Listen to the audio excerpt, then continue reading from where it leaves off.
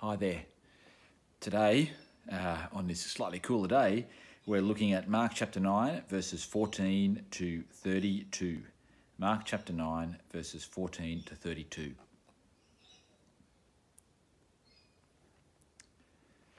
So it's a slightly longer passage today, but there's one particular thing I want to particularly focus on, and that's the comment made by the boy's father in verse 24. I believe, help me overcome my unbelief. And I think that's a really interesting thing for that man to say at that point. And I suspect it somehow, it probably resonates with a number of us as we go through our day-to-day lives and deal with serious things at times, as this boy's father was, as this man was here, and are caught in that mixture of doubt and belief. And wondering what's going on. The disciples have just seen, or three of the disciples have just seen this transfiguration, as we just saw, and they come down from that, and the rest of the disciples, not Peter, James and John, are involved in a bit of an argument. And as it turns out, three of this man has brought his son, who's got an evil spirit in him, to the disciples, because he's seen what Jesus and his disciples can do, and said, can you drive it out? And it seems that the disciples have kind of thought, oh, we can do that, and then discovered they couldn't. Very often, people think they can do something, and sometimes even followers of Jesus will think they have a power to do something and discover they don't, and it's sometimes a bit embarrassing. And these disciples certainly had that. Perhaps they were complacent, perhaps they thought they had it all in the bag, so to speak, but it turned out they didn't. Jesus, though, Jesus has some words for them. Oh, unbelieving generation, how long shall I stay with you? How long will I put up with you? And it appears this might even be a rebuke of the disciples. They're the unbelieving generation. They are still not quite believing, possibly, and certainly the crowd. Maybe even the teachers of the law, they were also kind of using the fact that the disciples couldn't do this as an argument to say Jesus didn't have the power that he claimed to have.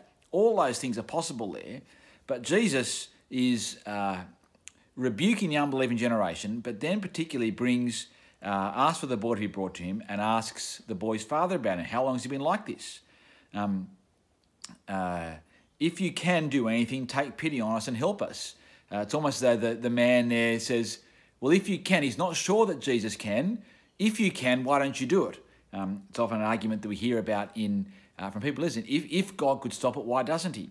And here's this man asking this question here. Jesus kind of comes back at him. If you can, isn't anything possible for the one who believes? And the boy's father comes out with his statement of belief. Yes, I do believe. Help me overcome unbelief. He's not sort of 100% all in for believing. He believes, but he also has a sense of, but I'm not sure as well. And often that's what we're like in all sorts of things, isn't it? Yes, I do believe, but at the same time, I'm not sure. And how do I work that out? And in a sense, the boy's father knows that he believes in Jesus, even if it's just a little bit. And he also knows that Jesus is the one who can help him overcome his unbelief. Jesus sees the crowd coming, and so takes action and immediately sends the evil spirit out. The boy looks dead, but Jesus says, no, he's not, and he stood up and then away he goes.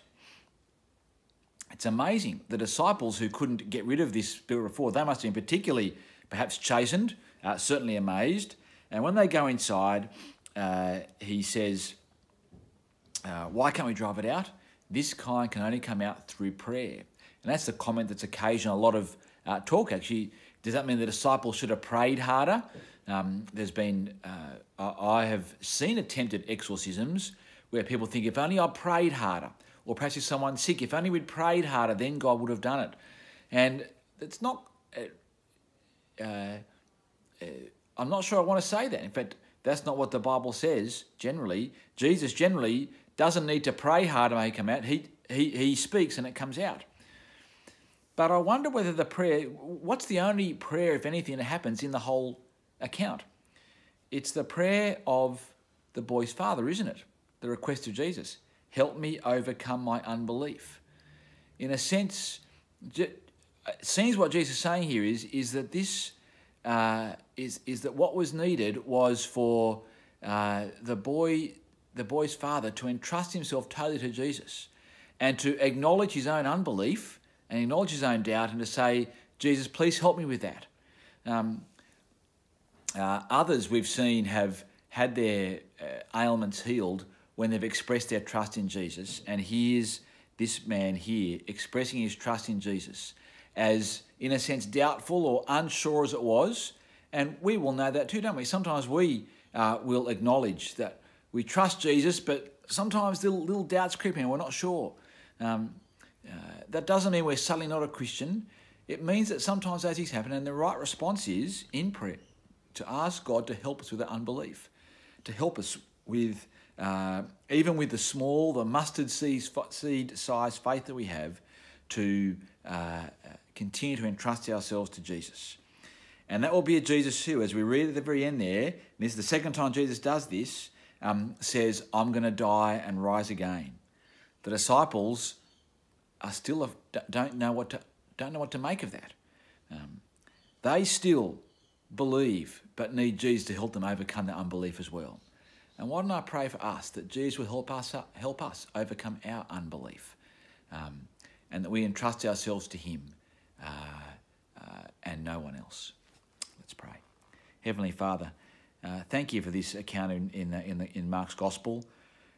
Help us to trust you, and Father, help us to overcome our distrust, our unbelief at the same time. We all know, we are all aware, Father, of the way we trust, but sometimes we doubt or sometimes we're not sure. Father, when that happens, help us not to move away from you, but to come closer to you, and help us to overcome our unbelief. In Jesus' name, amen. I'll see you tomorrow.